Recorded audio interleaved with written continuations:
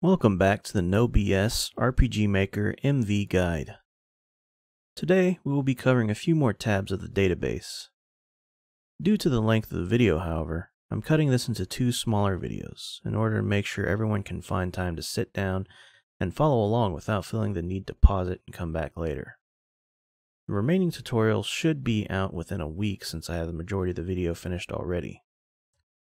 First, I'd like to apologize for the length of time it took to get this one out.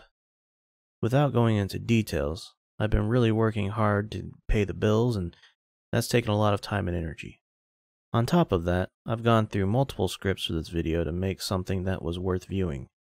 I have deleted scripts and footage, and as you can see in this video, there's also a different project file that I'm using as well. So at this point, the video is pretty much going to be put out whether I like it or not, because it's not fair to you guys to not have access to this video for so long.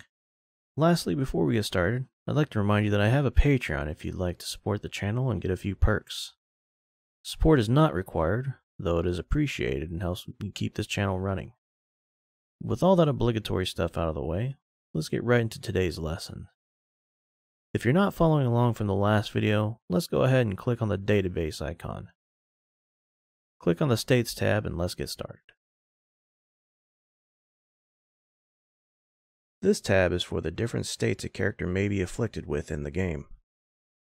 On the left side, you can see knockout, poison, silence, and all of the common staple status effects a player might end up with in an RPG.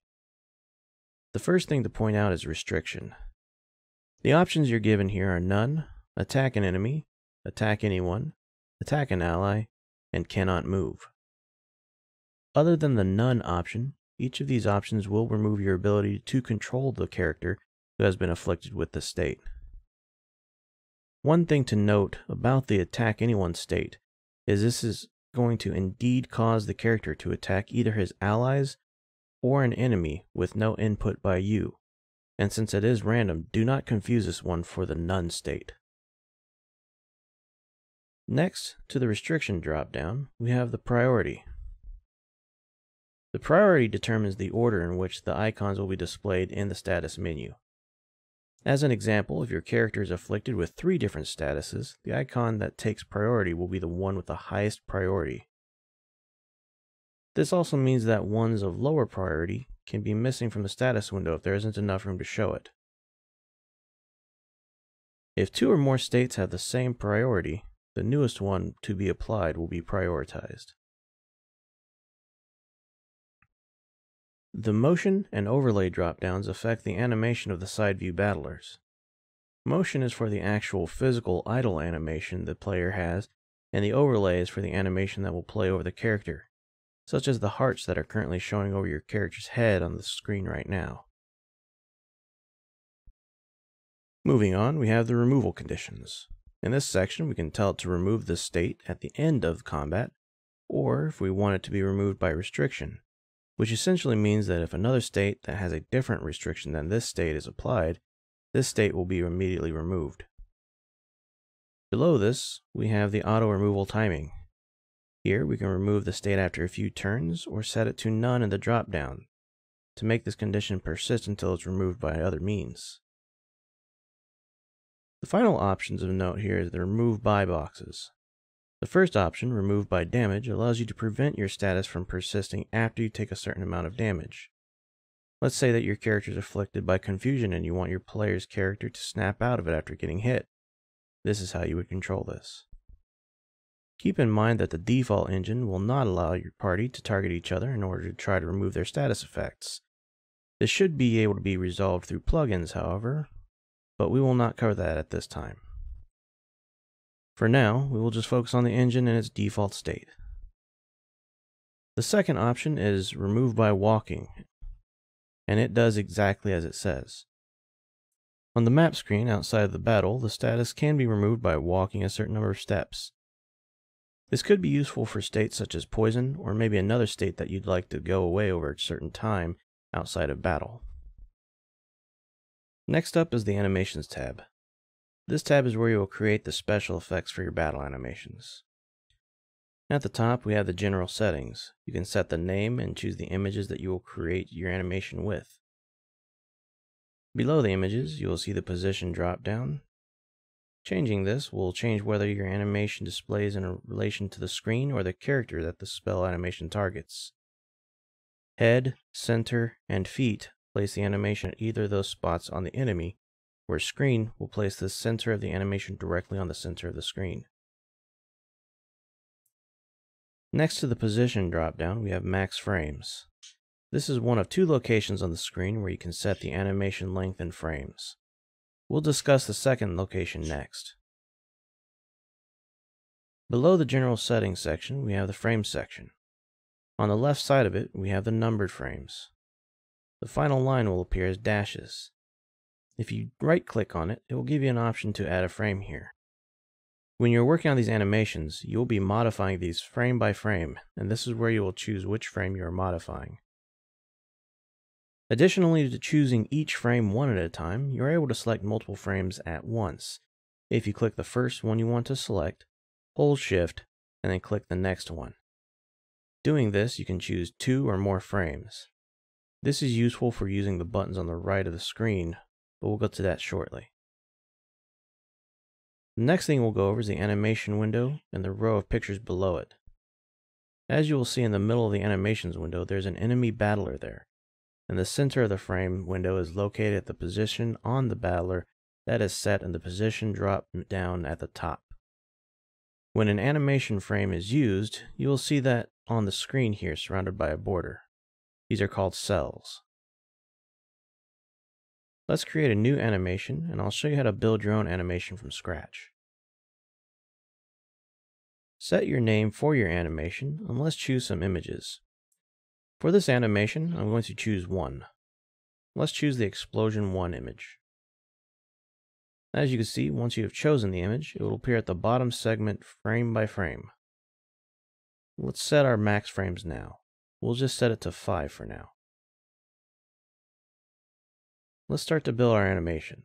Select the frame, and select the first cell. Let's right-click on the animation window and click New. Drag the animation cell in the window wherever you prefer it on the screen. Now select the final frame in the frames list on the left. Scroll the cells to the right and select the last cell in the list. As we did with the last frame, we'll right-click, click New, and drag the cell to the location you'd like it to be. For this cell on frame 5, let's right-click on the cell and click Edit. Here you will modify the scale, transparency, blend type, and other settings that you can see on your screen. For this one, let's just set the scale to 300%. The next step is going to automatically build our animation for us. Click on the tween button. You'll see the options available for you that RPG Maker can automatically adjust for you. You can adjust the frame range for the tween and the cells range, which go from 1 to 16. You can also uncheck and check any options that you feel will help benefit your animation. For now, we'll keep all the settings default here and just click OK. Looking over each of the frames, you'll see that RPG Maker added the in-between frames for you, even scaling each consecutive cell for you. That's what tweens means, the in-between frames. Click the play button and enjoy the animation you just created. Now, there are other options here. Change Target allows you to change the battler that is displayed on the animation window. Paste Last changes the current frame to be the same as the frame before it. Batch will allow you to modify the current cells chosen within the editor window to the same cell. Shift will allow you to move each frame on the animation over by an offset that you set. Lastly, there is the sound effects and flash timing section. If you double-click this, it will pull up this window. Here you can set the frame that this effect starts at. Next to that, we can set the sound effect. Let's go ahead and select the sound effect we want to use for this animation. Below that, the flash section will allow us to select what is affected. This will allow us to either make the target itself flash, make the screen flash, or even hide the target. For this, let's set the flash to target and let's give it an orange tint. Now let's set the flash to 3 frames and then we will click OK. You can also add another effect for the same frame. Double-click the list and open a new dialog. This time we'll set the flash to the screen and let's set the color red. Now we'll set the duration to 10 and click OK. If we test the animation, we'll see the explosion go off, the enemy turns a tint of orange, and the screen slowly grows red and then back to transparent. Congratulations, you've made your first animation. Of course, there are other things you can do with this, but I'll leave you to play with that. For now, we'll move on to the next tab, the Tilesets tab.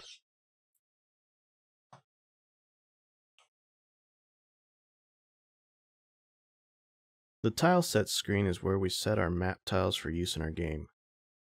As with the other database screens, you can see the entries on the left side. Each entry corresponds to a tileset that is used to create the maps. On any typical map, you will only have one tileset associated with that map, although you may use events to swap between tilesets on a given map if you so choose to do this. For now, let's break down the settings on this screen. In general settings, while name is self-explanatory, mode isn't. The easiest description for this is that the world type is what you would set for your world map tile sets, and area type would be for everything else. Directly below this is the images section. A1 through A4 are auto tile types. A1 is meant for animated tiles like water, clouds, lava, waterfalls, and other things. A2, you have things like your grass, sand, and dirt tiles. A3 is for the auto tile buildings. You will use A3 and A4 mostly for everything under the area type, but it is available for the world type if you really want to. A5 can be used for any further lower layer tiles that don't really fit with the auto tiles. B through E are your additional upper layers, which you can view by clicking on the tabs at the bottom of the image in the center here.